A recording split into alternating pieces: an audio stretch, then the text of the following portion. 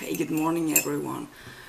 Yeah, I'm sitting here with my coffee, and with me it's always like no news is good news, which means I got some pretty bad news for you actually. Well, in Rome there exists this place called Angelo Mai, and in the past they've been doing a lot for new artists, for bands, for culture, theater, and festivals and stuff like that. Always to push really art that has something to say, that means something. And it's one of the really important places for bands like us there. And I've been there 3 times also. I played there once. Um,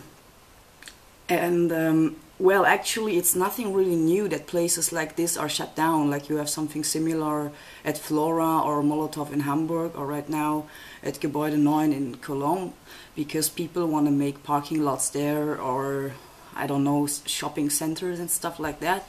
But here it's still a little bit different.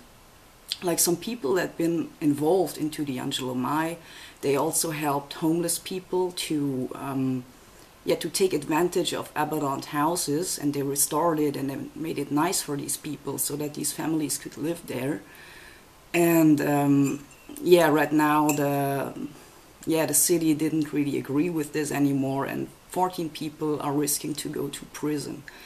So, you know what I mean? Like they wanted to help these people to have houses and homes again, and now they're risking to go to prison.